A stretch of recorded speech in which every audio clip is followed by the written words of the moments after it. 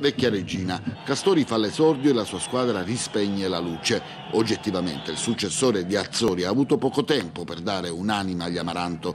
Certo il suo ribaltone sul piano tattico non ha prodotto risultati. Adegio schierato a sinistra, Sbaffo responsabilizzato subito dopo la lunga squalifica, Gerardi lasciato inizialmente in panchina. Ma la sostanza è un'altra. La Regina non ha un'identità, va a sprazzi, a amnesie che le costano caro. E così nella notte del Granillo anche un Pescara in crisi salva la panchina di Marino, ne fa 3 in 10 minuti e porta a casa un successo prezioso quanto il platino.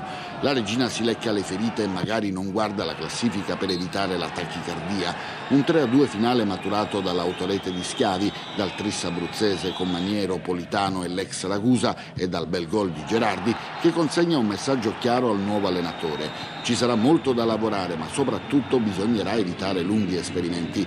La quarta sconfitta al Granillo impone una svolta,